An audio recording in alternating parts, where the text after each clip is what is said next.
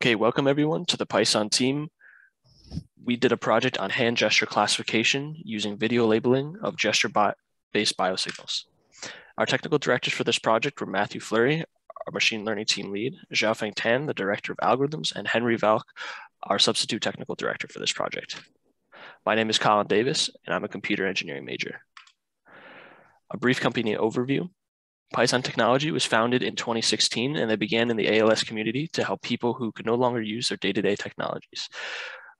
They began evolving into a more broad company that dealt with merging technology with humans' capabilities to optimize their cognitive and physiological capabilities through gesture control.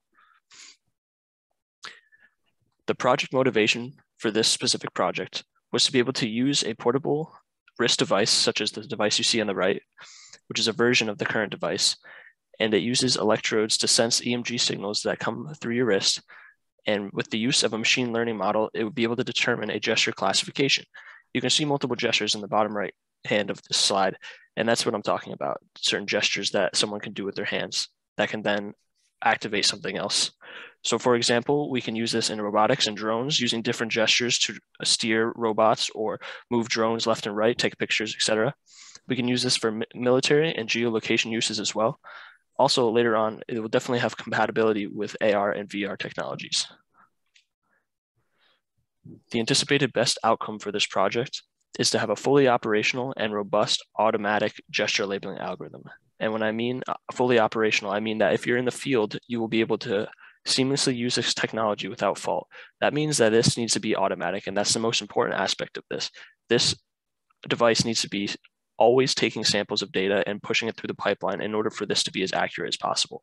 And having this automatic pipeline would set Pison ahead of the game for this technology. Team key accomplishments so far. As a team, we worked with the Pison device version 1, as well as the Android phone that interacts with the device. We were able to see how they work together and what we need to do to make this project better. We went through an onboarding process that helped us transition into the workflow of this project. We also learned a lot of Python code and developed within the Jupyter Notebooks platform. We did manual labeling to help compare gesture classifications, which helped us learn how much time it takes for data to be processed and how redundant it can be when manually classifying each gesture hand by looking through videos frame by frame. We did research and development on key point generation, merging timestamps, LDAs and random forests, as well as dynamic time warping and KWL algorithms, which we'll get to in a little bit. Hello, everyone. My name is Jamie Gagnon. I'm also a computer engineering major. Without a doubt, the best economic impacts of this project would firstly create an automated data labeling algorithm for future use of other data collection apps. Other impacts include further integrating humans and computers, being very marketable for investors. This would benefit Pison as well as future technologies to come. There are two diagrams we used. On the left, this one shows that the Pison device is interacting with the Android phone using Azure to push data into the Google Cloud platform using the notebook server and the kubeflow pipelines to make a model.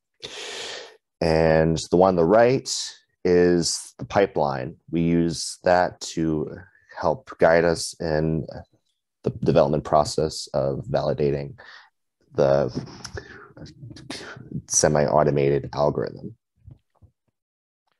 So I had mentioned before key point generation, and what we did was there was a data collection day that Pison did where they took people from their company and they set them up with an Android phone, which would prompt them with what gesture they needed to do. They also had the Pison device on their wrist, which would then sense the EMG signals and could then detect and output what classification was detected.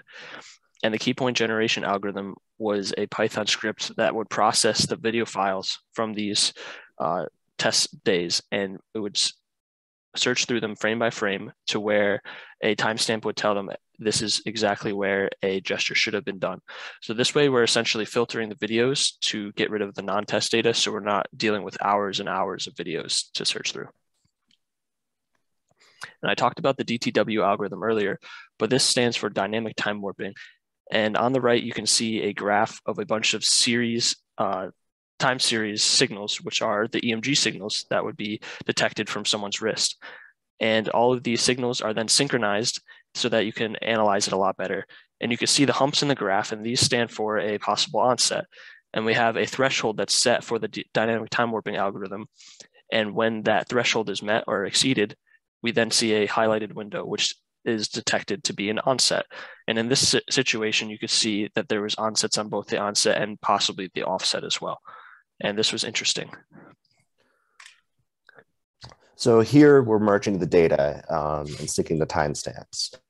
So here it was useful because we had to evaluate the data later on. And in order to do that, it's more useful to have timestamps synced and all the data merged so we can evaluate it in one area. Next is we used LDAs and random forests to test predictions. And here is a random forest confusion matrix. However, this is misleading since the accuracy was due to overfitting, and we seek to rectify this in the future, considering that we're probably going to use an XGBoost or some other method.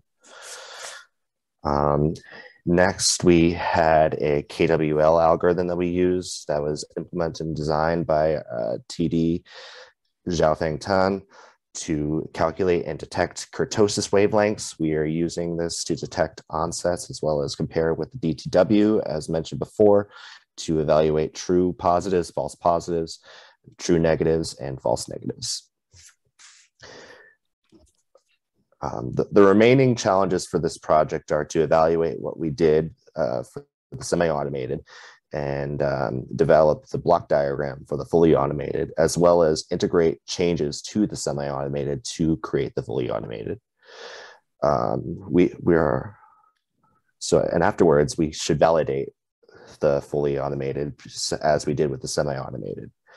We are fully confident in with the help of Colin and our TDs to achieve the anticipated best outcome by April 15th.